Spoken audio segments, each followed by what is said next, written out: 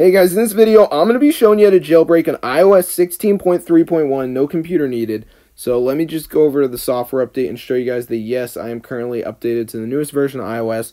So as you can see, I'm on iOS 16.3.1. So let's get right into the tutorial and I'm going to show you guys exactly how to jailbreak. So what you need to do, guys, is go to settings. There's a few different options you got to go ahead and change.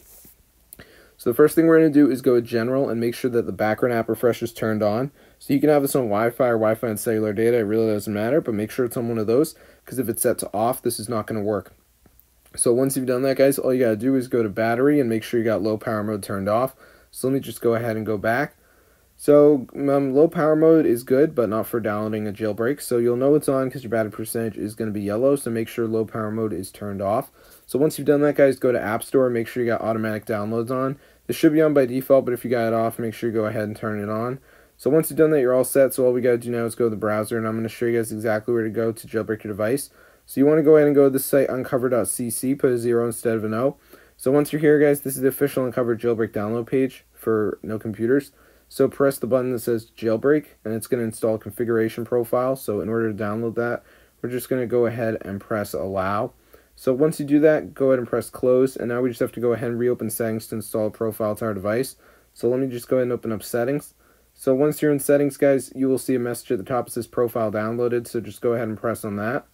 So let me just do that right here. So after you press on the profile downloaded message, you just want to go ahead and press install. So after you press install, just go ahead and put in your password. So let me just go ahead and enter that right here. So I'm just going to go ahead and put it in. So let me just do that, and then after you do that, you just want to go ahead and press install. And then there's going to be a final install message in red, so press that and you got it. So I hope you guys enjoyed. Definitely try it out for yourself, get the word out about this method. I'm blown away it actually works. So anyways, let's open up Unc0ver and jailbreak our device now.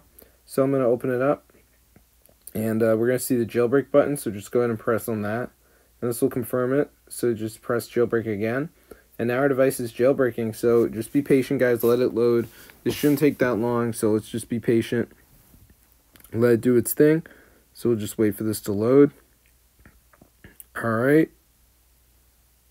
It's almost done. Alright, we'll just wait.